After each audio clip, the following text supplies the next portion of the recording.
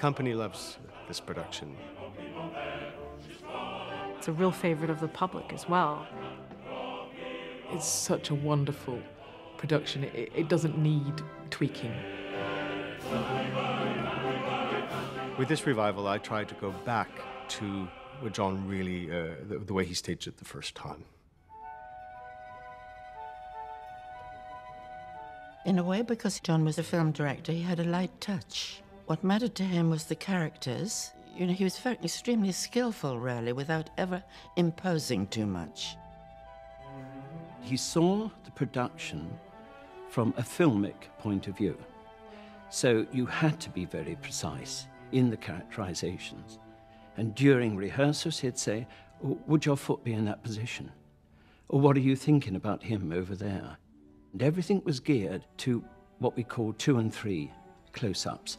And he kept on going round rehearsals doing that, trying to get a 2 or a 3 together. Because he saw it really from the point of view of filming. I was the original movement director, really, with John Schlesinger on the very first production of Hoffman, which we did 36 years ago. And this time around, it's very sweet of them. They said, we're not doing it without you. Voilà, monsieur, then he gets put on the stool. It's just a little bit late. She knows it like the back of her hand, and she knows exactly the way it should look. She's amazing because also she gets up and she moves around and she's waltzing and teaching everyone how to move. She's got such an eye and such a history. Today, she came up and she brought a note up that she gave me in 1980. And I remember her giving it to me, and I'd totally forgotten about it. And we tried it, and it worked beautifully. You go like this. She doesn't miss a thing. She doesn't miss a thing at all. It's quite irritating at times, you know.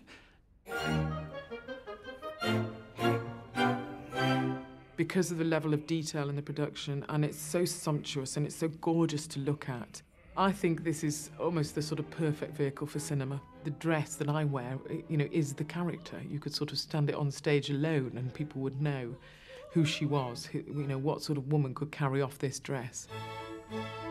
John liked to prepare very, very carefully. For example, with the chorus, he would look at every photograph of every chorus and give them a character, which would then go to the designers and they would dress them accordingly, etc. It was keeping something of the real world going in his pieces. I think that came from being a film director. Ne me tente plus? Yeah. I know you're going to go right here. Yeah. I see in the present director, I see very much John Schlesinger, that precision in what are you thinking, why are you doing that? Don't just do it, have a reason for doing it. And of course, the production is held together simply because of that. Can you use the piano, but Kate, so because you're going to the piano. Directing a piece like this is a big monster of a job, and Dan really understands the intentions of what Jay was wanting. He's really studied that. Unless you die in your sleep, you don't close your eyes. People always die with their eyes open. Yeah. It's a great responsibility directing any production that's somebody else's production. But it's an especially great responsibility when it's such a well-loved and successful production as John's production of Tales of Hoffmann. See you in Hollywood. Okay.